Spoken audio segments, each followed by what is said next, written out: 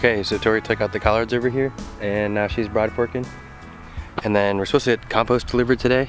So we'll amend this and get compost on it and then get the first bed of turmeric planted. We'll probably leave this one until next week so we can harvest off it this week. So this tool is used to mimic deep tillage without actually inverting the soil and helps aerate it, helps the drainage, and it's going to loosen the soil up so it should help the turmeric roots grow better. I'm going to go ahead and put the amendments on here. So it's feather meal, alfalfa meal, and azomite. And I'm going to put it directly on the soil and then take the BCS over like just a ½ inch, and then we'll put compost on top, then plant into that, and then put leaves over everything.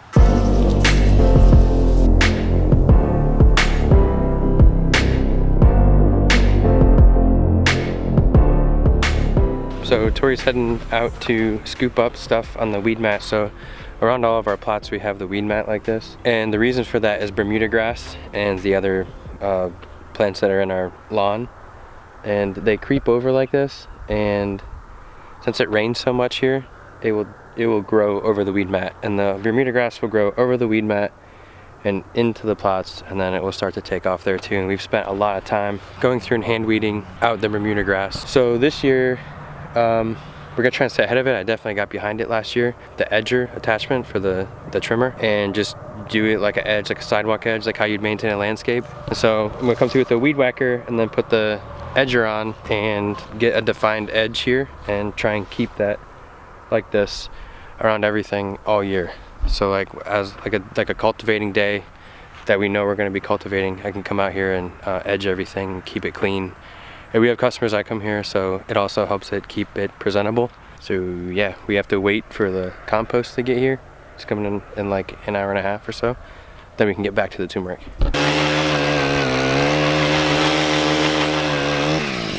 So this is the food forest area that we're working on, and the goal here is to thin this line right here. See how thick those pines are down there? Lewis and I, that's a friend that I used to work with when I did tree work.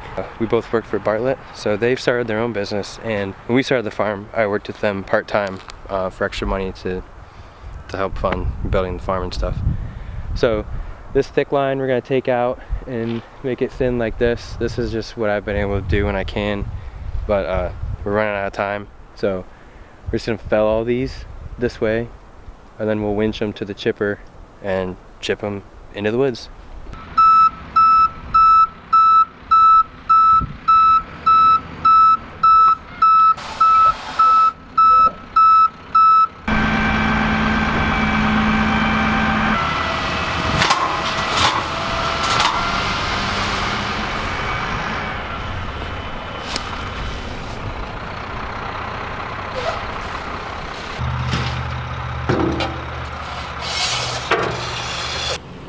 Microgreens? Yep, they look really good this week. The warmer weather's helped so much.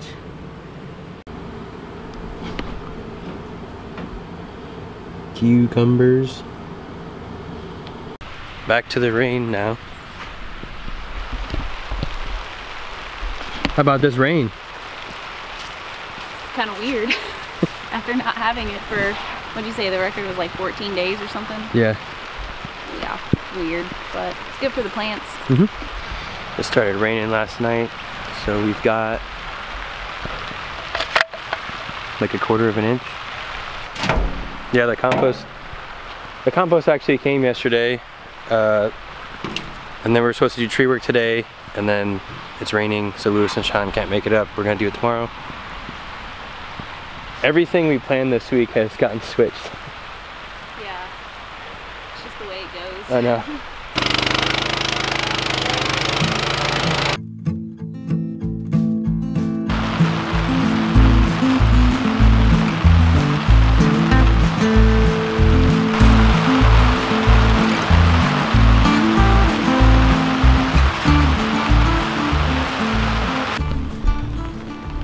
Okay, that's done and ready to plant. Trying to work through the rain here, so we just put this compost down here in plot 3 where we took the cabbages out. Now we're gonna put beets in. So fresh compost, it's dry too, so Tori's getting the seeds right now. We found that our customers don't really prefer the larger cabbages because they're so huge, and a lot of times they're only cooking for 2. It's blurry. Sorry, there's stuff all over my camera lens. Anyways, yeah, so the smaller cabbages, so they grow for less time, and then they prefer those over the bigger ones.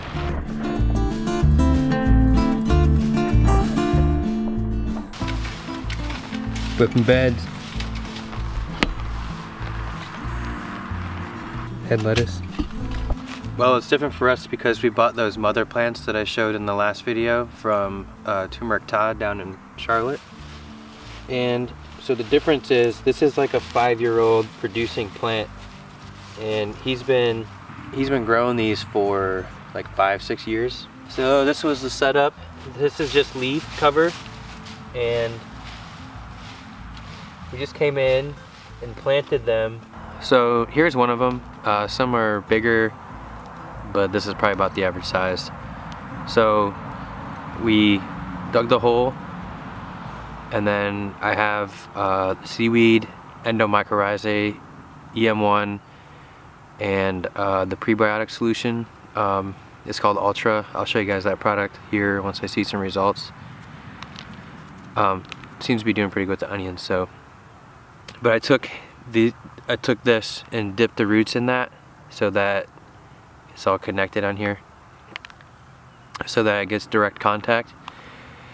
And then we planted it just up to here, so this top is showing, and then put the leaves over it.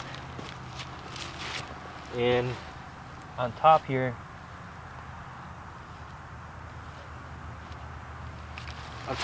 is just the 2 layers of row cover. Okay, so we got 2 layers of row cover, and with our temperatures coming up, so we got like 70, 50, 60, 40 kind of thing going on. From my understanding, this is a zone 9 plant, and so I'm just trying to keep the heat and warm the roots up and hold it underneath all those leaves.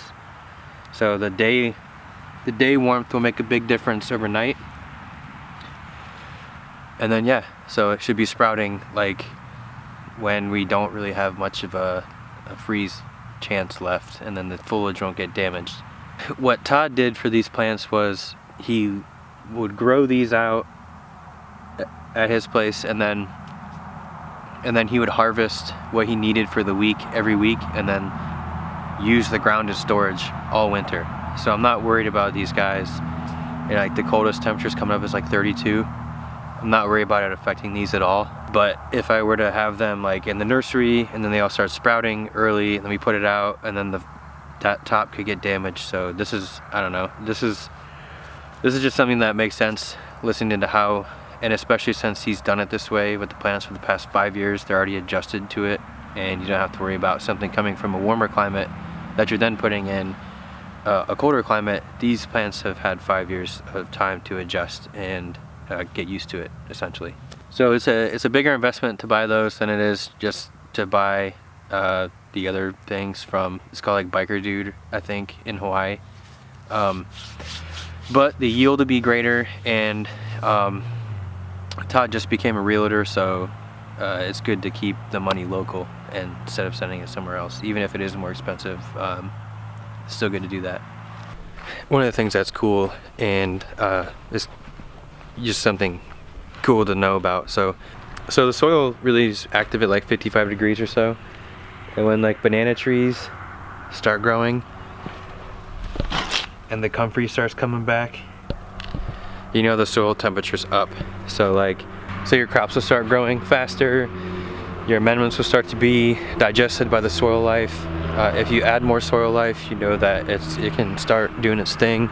And another thing is in the tunnels, since they're a microclimate and they're a little warmer, you see stuff like this. So Bermuda grass, you know, this is probably a month ahead in the tunnel. And so that's like our #1 enemy out here. So just little things like that that you can look at and see. Obviously the trees are blooming and stuff, but some more sensitive plants like the banana and even, you know, the turmeric would probably be really similar.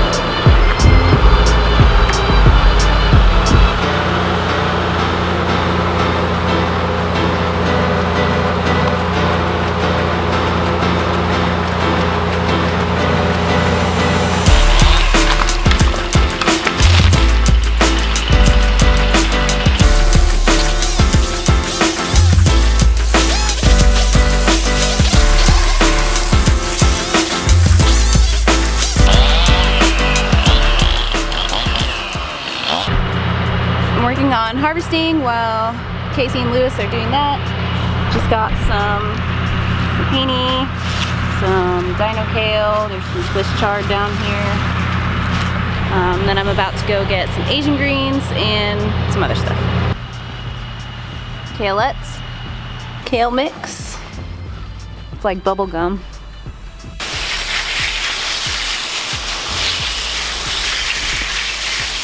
Nice. So it looks way different out here, especially with the chips. So the food forest project here, you can see how much more sun's getting in there versus literally none before. And so for you guys that have been following along with this, you know, we can have berry bushes here, other trees, blah blah blah, whatever we want to plant, and it will have the sunlight now. Also, this row of pines right here, I had thought, based on the way the land looked right here where the nursery tunnel is, and then there's just kind of gentle slope, and it goes through the woods too, where those pines are at. So I had thought that the previous people that lived here, they used to plant sunflowers out here, and I figured he came through with his tractor and just like they did a path of something right here, and when they stopped planting it, those pines just grew up there. We found an aerial shot from 1998, and this section right here is completely open.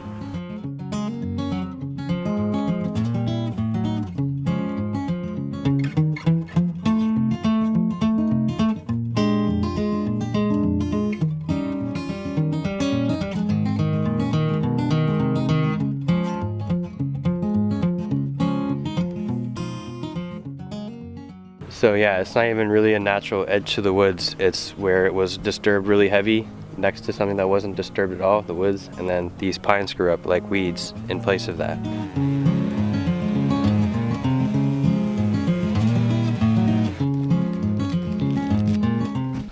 So if y'all remember when I was coming through here with Nick, it was in this area.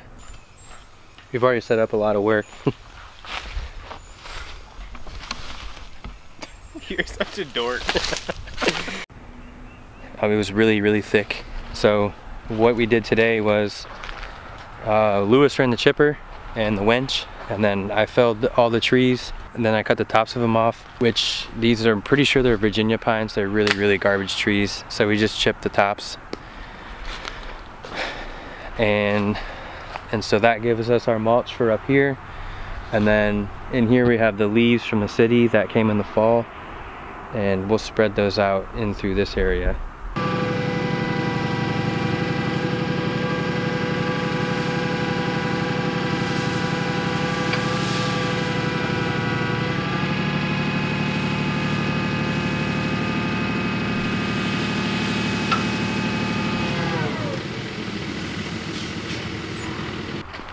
I wish it was sunny today so that I could have seen how the sun was getting through everything, but some of those tall ones with the canopy up here, in the heat of summer, those are really gonna help still when the sun is coming at, it's kind of hard to do, when the sun's coming at this angle, that's gonna help shade this stuff and not overexpose it, because the trees have grown in the shaded environment for so long that that extra sun exposure can cause issues. So it's like being sunburned basically, but for a tree.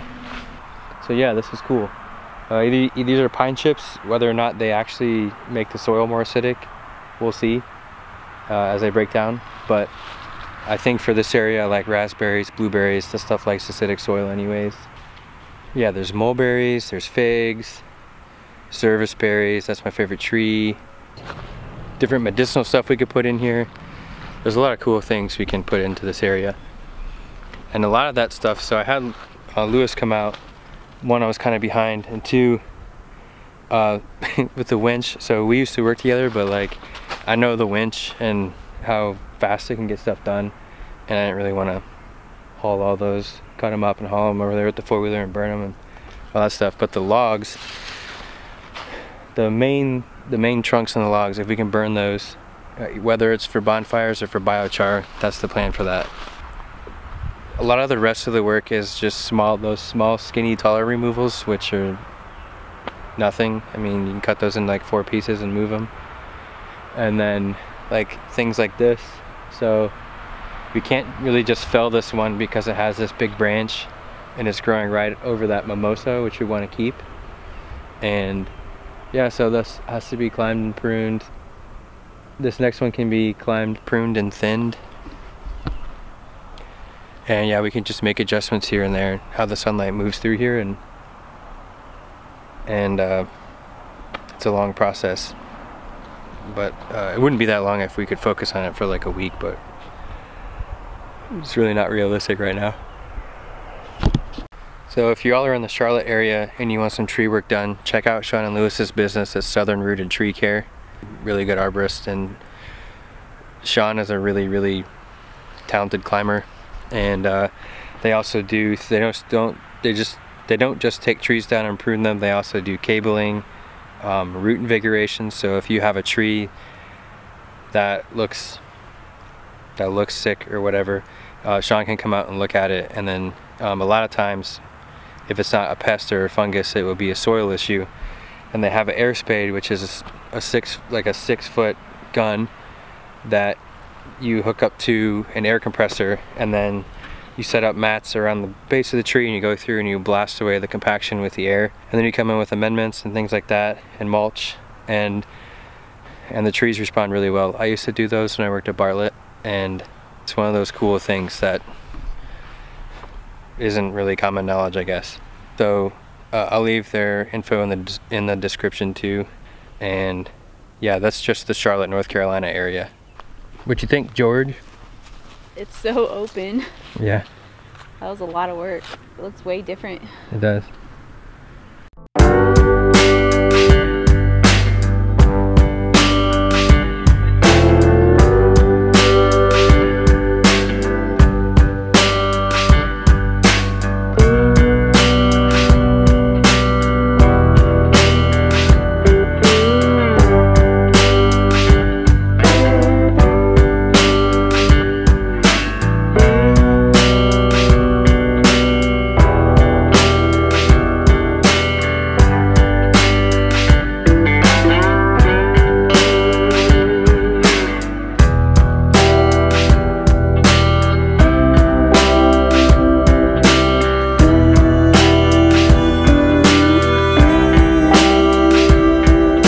Alright, done with wash and pack. Pretty good harvest this week.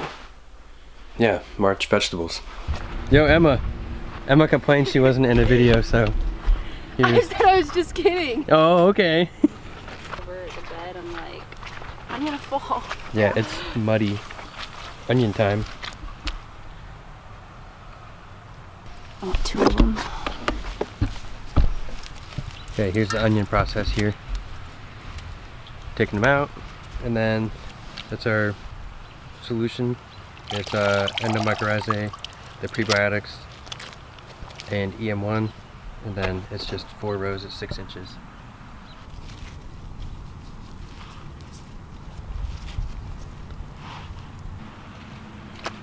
Got an inch of rain. Just had the first storm.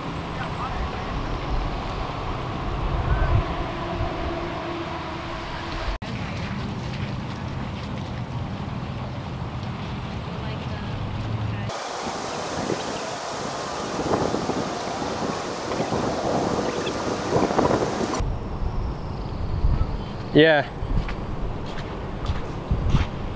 Hey, that ditch is working really well. So this is what we're gonna eventually dig a pond for, this extra water.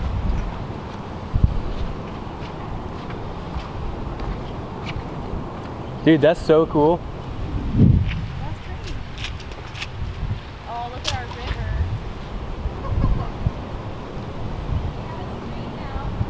Yeah, and yesterday when we were pulling the chipper and Lewis got stuck, so now it's all messed up and hitting the kohlrabi bed.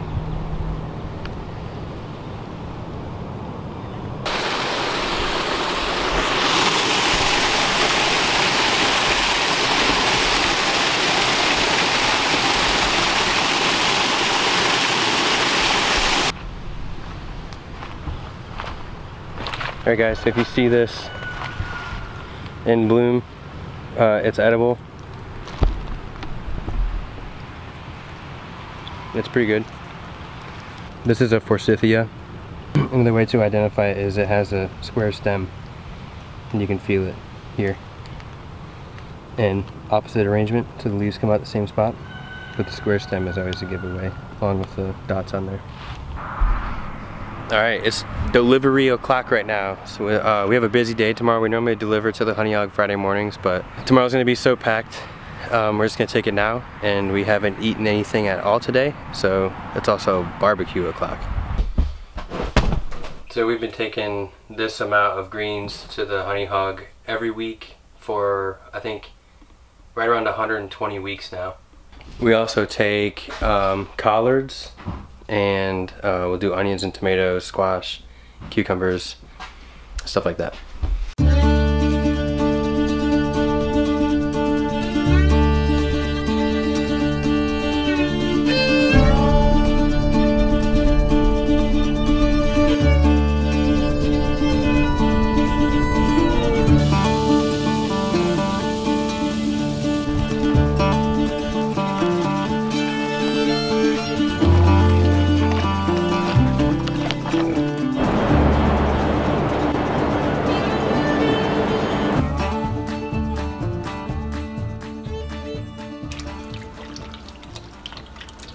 Alright guys, today's going to be a really busy day.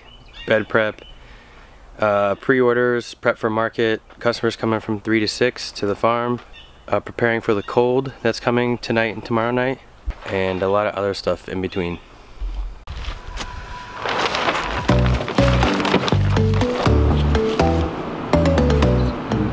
Keep them covered here in the basement, and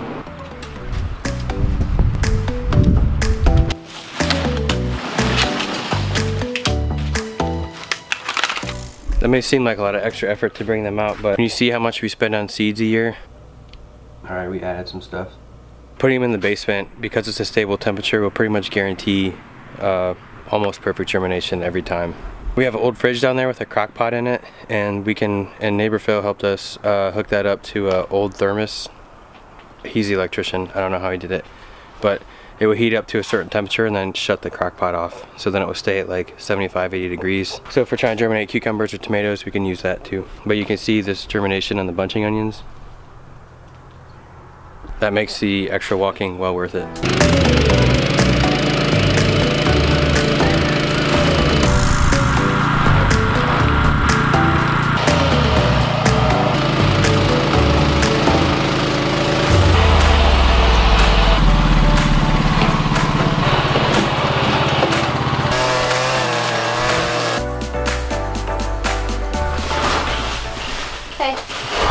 How's the pre-orders going?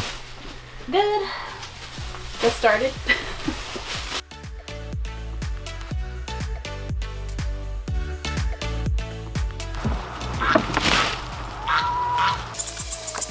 Okay, just got some amendments here. So we get stuff from Deerfield Supplies. This is where we get irrigation and some other things, but you'll have to call that phone number and ask for a catalog because they don't have a website. This is a bag of kelp meal. I'm excited to try that. Alright, Emma, we got a lot to do today. A lot.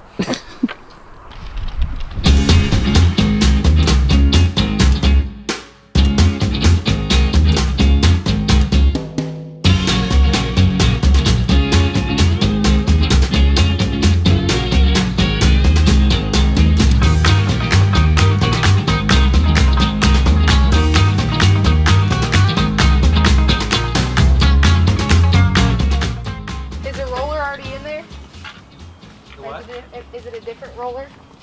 I haven't checked the roller. Okay. Do you want me to do the double or the single? Huh? Double or single? You have to check the chart. So it will say 2 inches for your spacing. So you have to see on the 12 hole, you can get that spacing. Yeah, I can. But I can also get it with the 24. At what? I can also get it with the 24. Which one does the seed fit better in?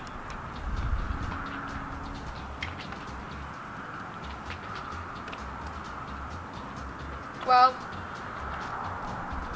So just do 12? Yep. Alright.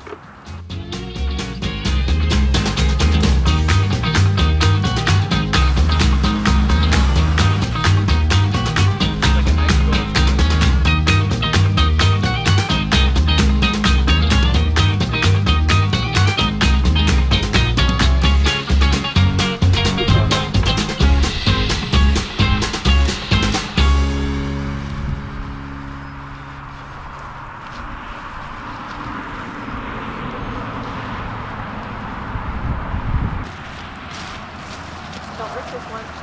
Huh? Nothing. You gotta rip this one in half too? You can pull it a little bit if you don't. Huh? You can pull it a little bit if you don't have enough.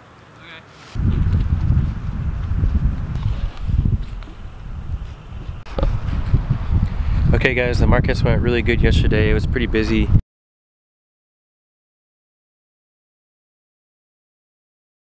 Big thanks to our customers for coming out. It was kind of cold and windy. But yeah, we sold just about everything. It was a pretty big harvest this week and it gets us excited for spring. So yeah, that was a long video. A lot happened this week and it'll be like that for a lot of weeks to come. So thanks for watching.